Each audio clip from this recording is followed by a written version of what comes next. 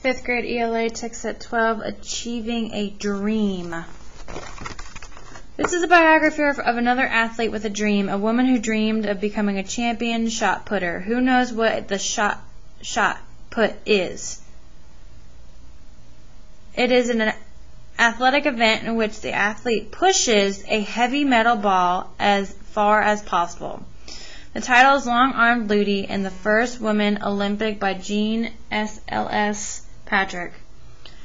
Here she is on the cover. Any idea when the first Women's Olympics happened? What clues does the cover provide?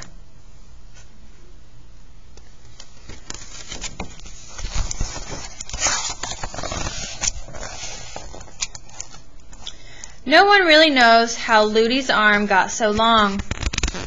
Maybe too much tug-of-warring with the dogs. Maybe too much hauling waters of the hogs. Look out below. Or maybe too much swinging from the tree branches with all her sisters and brothers hanging on. Come to think of it, maybe that's what made Ludi's arm so strong. So right away, what do you know about Ludi's childhood? And what does the author want you to know about Ludi's arm?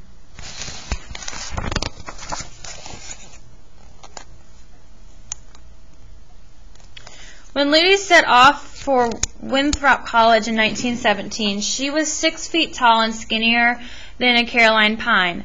In fact, if she turned sideways, you'd think she had disappeared, but you could always spot Ludi on the athletic field, sprinting, scoring, supporting, and cheering. In every sport, Ludi used her long arms to encourage her teammates. You can do it!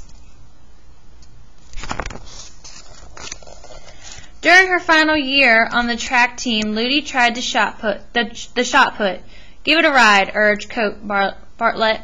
Ludi scooped up the heavy iron ball and placed it between her fingers. She bent her knees, pushed her long arm upward, and released. The ball soared across the sky. Her throw was as long as 3 automobiles. Thundering cannonballs. Unbelievable. Her heartbeat boomed. Her long arm tingled. She loved the explosion of power. So Ludi trained to become a shot putter. Every muscle needed to be strong. She lifted dumbbells till her arms turned to noodles. She ran till her toes cried for mercy. And she did so many leg squats that her feet disappeared in the dust. She wanted to become a champion. All that lifting and running and squatting paid off. So did you know how I read that? All that lifting and running and squatting. The author dropped the G's at the end of those words. Why do you think the author wrote it that way? At a Winthrop College track meet in the spring of 1922, Ludi surprised everyone. She set an American record in the shot put with a throw of 35 feet, 6 1/4 inches. And before you could say Carolina Cannonball, Ludi and Coach Bartlett hopped on a train. They headed north to an important track meet in New York. There, the best athletes would try out for an international meet called the Women's Olympics. When they arrived at the tryout meet, more than 100 women were running and jumping and throwing. Ludi eyed the muscular shot putters. Did she even have a chance? Give it a ride, urged Coach Bartlett. Judy placed the iron ball between her fingers. She focused, pushed, and released. The officials measured. The announcer boomed. 35 feet, 11 inches. Miss Lucille Godbold was set a new American record. Coach Bartlett flung her clipboard in the clouds.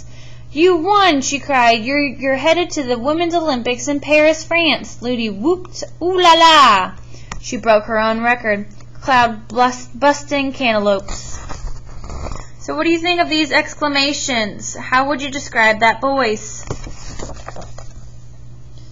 But Ludi's smile soon sagged. I'd love to go to the Women's Olympics, she told Coach Bartlett. I'd be honored right down to the tips of my toes, but I just don't have the money. The train ride back to South Carolina was quiet. When they arrived at Winthrop College, nearly 1,300 women welcomed Ludi home, cheering and stomping till the floor sprouted splinters. Ludi was stunned. She couldn't bear to tell them the bad news, so she pushed out a smile and kept on training. More lifting, more running, more squinting, squatting, more putting. Sweat dribbled down Ludy's ankles and into her old shoes. More than anything, she wanted to go to the Women's Olympics, but how would she come up with that money? It would be impossible. Ludy cradled the iron ball in her hands. It felt as heavy as the world, maybe even heavier, but Ludy hung on.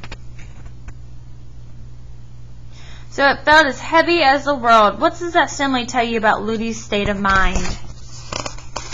One morning, Ludy ran past President Johnson's office. He opened the door and whooshed her inside. Good news, he said. Winthrop's 1,300 students and teachers are donating money so you can go to France. Ludy's skinny backside nearly slipped off the chair. She'd be going to the Women's Olympics. I promised to win, she vowed, not just for myself, but for everyone helping me. For the next 2 months, Ludy trained twice as hard at the Women's Olympics. She'd have to throw with both of her long arms, first with her right, then her left.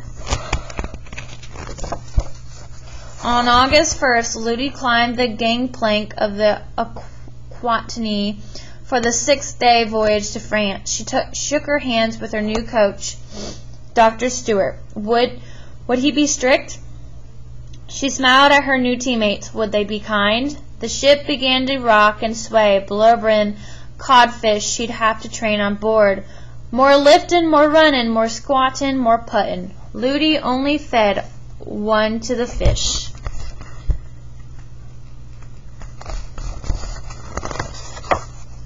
When Ludy and her new friends reached Paris, ooh la la. Every morning they practiced for 2 hours, but in the afternoons and evenings they opened their eyes to the world, the battlefields, Versailles, the Louvre.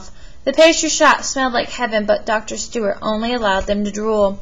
The night before the Women's Olympics, Ludy lay awake in bed. The moon, round and shiny, stared through her window. Ludy stared back. Was she good enough to win? So what do you think? On the morning of August 20th, 1922, Ludy entered Pershing Stadium for the Women's Olympics. 20,000 fans roared from the stands. Ludy's teammates handed her Old Glory. When the wind tugged, she gripped the flag tighter. When the Americans cheered, she lifted it higher. That afternoon, Ludy faced the best women shot putters in the world. She knew the hardest fight would come from France's world record holder, Violet Garrod-Morris. Violet stepped into the circle and pawed the ground with her toe. She heaved with her right arm. She heaved with her left arm. The two throws were added together. Total distance, 65 feet, 1 inch. A half inch. Gulp. Ludy's long arms wobbled like French custard. How could she beat that throw? Then she heard Dr. Stewart holler, "Now, Ludy, you show 'em what you can do."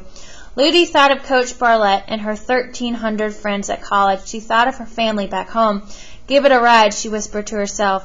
She placed the iron ball between the fingers of her right hand. She focused, pushed, released. She placed the iron ball between the fingers of her left hand. She focused, pushed, and released. Total distance, 66 feet, 4 1/8 inches, cried the official. Miss Lucille Godbolt of the United States is the winner. The American flag shot up on the pole. The band blasted the Star-Spangled Banner twice. Ludy's heart swelled. Tears leaped from her cheekbones and bounced off the curve of her smile. She had set a new world record. That evening, Ludy and her new friends received their medals. After the banquet, they ate so much French pastry they nearly popped. Ludy wanted to wrap her long, strong arms around every person who had helped her compete at the Women's Olympics. Thanks to the big hearts of so many, she had become a champion.